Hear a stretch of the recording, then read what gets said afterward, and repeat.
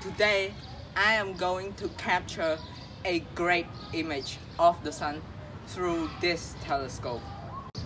So this is the Celestron 130mm reflector Newtonian telescope.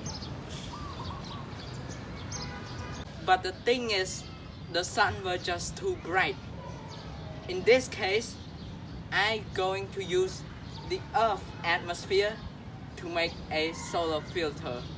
Of course, I didn't have any solar filter.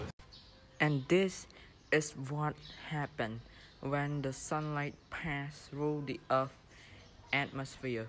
You can see when it travels shorter in the Earth atmosphere, it's not really dim at noon, but when it travels longer, a long travel light pass through the Earth atmosphere, it's dimmer.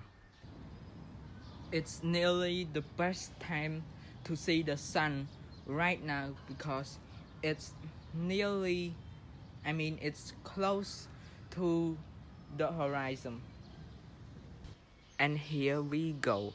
This is what the sun looked like when I capture it through the telescope. You can even see the sunspot on the surface of the sun. I even capture a video of the sun like this, and it shows a lot of sunspot, but my camera is nearly burned. So that is all for this video, and thank you for watching.